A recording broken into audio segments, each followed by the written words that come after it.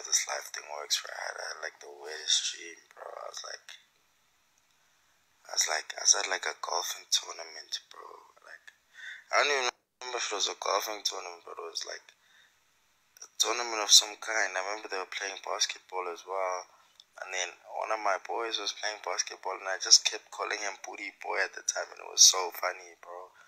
And then also, like, there were two sides. There was like a white side, and there was like a black side of like people, and then like they take a few people from the black side and put them in the white side, and a few people from the white side and put them in like the black side. But like the one side is 80% black people, the other side is like 80% white people, and then so I remember before I slept, I saw a picture of some girl that I used to like. I was like, oh, I hope she's doing well. And then she was also in my dream. And then like, yeah, so we like by the white side we playing. Yeah. Me and her. I remember we were playing miniature golf. And then me and her were like the only people, like only like black people there, and then everyone else was white. And then I remember, I don't know, now like a white person fell. Nah. So now keep in mind, there's like 10 white people, me and this one hand. Nah. This hand is standing on the other side. This one white person falls, and then I say, yeah, damn, like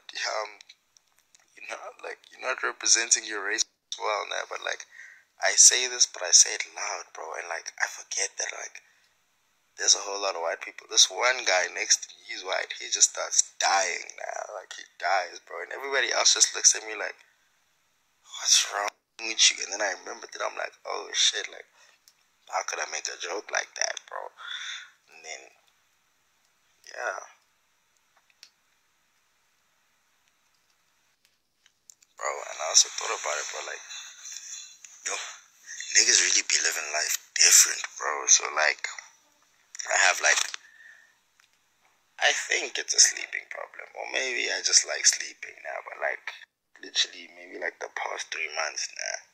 Yo, I be waking up late as hell, bro. Unless I have something really urgent to do, like in the morning, like a meeting or something. Nah, I never wake up like earlier than like, I want to say 10, but I'd be lying to you. Like earlier than 11, bro. Like I wake up like at 11, and then today I was like I wanted to like start fixing. I wanted to just like be one of those bros that wake up early. Nah, so today I fought demons, bro. I was fighting demons. Got up at like 8:30. Like I said, I said the alarms 1 minute apart. Nah, and then now I'm like feeling so accomplished, bro. I'm like, yo, bro, I woke up early, like for once, this the start, like we in our bag now, you know what I'm saying?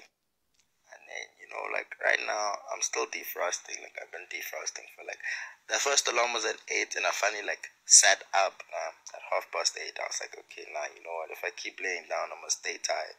So now I'm defrosting, and I'm watching niggas' stories. I'm chilling, bro. You know what I'm saying, bro? Bruiser already at the gym, bro. Like I saw one nigga Tando, bro, sexy dog. He was at the gym like an hour ago, dog. That mean, yo, bro, like I'm still like trying to like understand what's happening, bro. But yo, it's crazy, dog.